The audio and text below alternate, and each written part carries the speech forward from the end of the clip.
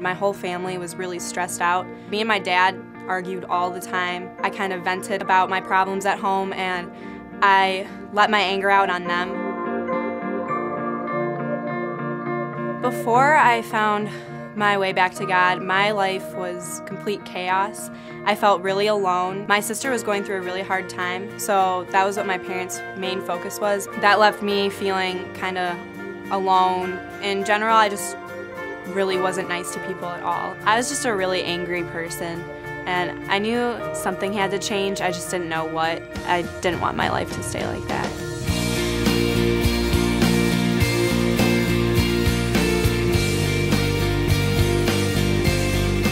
I came to know about God when my now best friend Lena invited me to church. We kind of just met at the end of my freshman year in the middle of all of the chaos. She just was like, well, I think you should come to church. Like, it's really good and I think you'll like it. And I went to a Sunday service and it really touched me. She invited me to Stuco because she thought that I should meet some of the high school people, and like she wanted to show me like how awesome it was to be a part of a church and to get to know God better. That really changed my life. I went to the Stuco Retreat Blast. I got to know my small group better, and I learned that a lot of people in my small group struggled with the same things I did, like depression and just family problems and fighting with their parents and stuff. And so it really helped me realize like how many people struggle with the same things that I do, and I feel like God really put those people in my life for a reason, to show me that I'm not alone. Since that one point at Blast,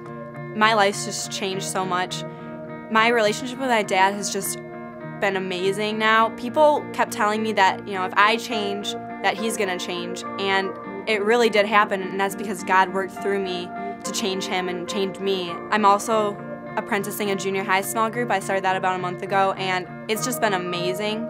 I feel like God's gonna be able to use me to help start the Aurora North Stuco small groups. I'm also just hoping that God can use me to teach other people that they're never alone, and that there's always somebody there, and that's God, and that there are also people that understand you and have gone through the same things you have.